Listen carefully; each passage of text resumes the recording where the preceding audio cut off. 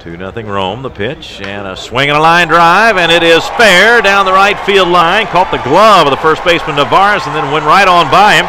Here is the runner around third, and Bailey heads for the plate, and he will score. And the Legends are on the board, and it's a double for Chad Johnson. Bailey scores from first. That ball was really tagged, and Navarez got the glove up but couldn't make the catch. The ball went on down into the right field corner, and Bailey came on around to score. Johnson at second base now with an RBI double.